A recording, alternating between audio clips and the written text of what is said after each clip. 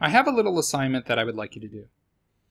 I want you to think about the assumptions that you have about the audience that's visiting your website.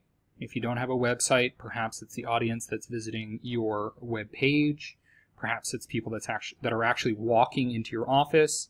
It could be people visiting your LinkedIn page. It could be assumptions about who is in your email list and who's reading your emails. Just write down some guesses as to who you think those audience members are.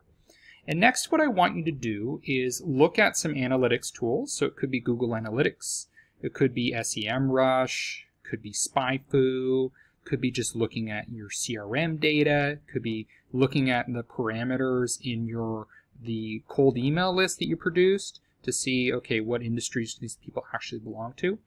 And what I want you to do is create a profile based on the actual data that you have and see if there are any disconnects between your assumptions and what the actual audience makeup is. And hopefully that'll help you change some of the messaging, some of the imagery, some of the strategic approaches you have to conversion rate optimization.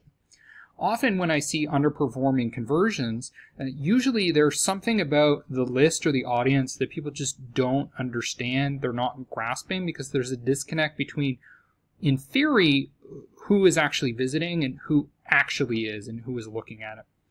And sometimes it's not at the company level. It's not that the wrong companies are visiting your website, but it's at a different level of seniority of people that are looking at your content.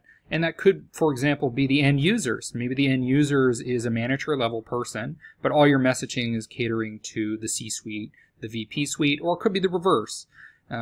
So just take a look, see if you can get some insights that are surprising and disconnected from your assumptions.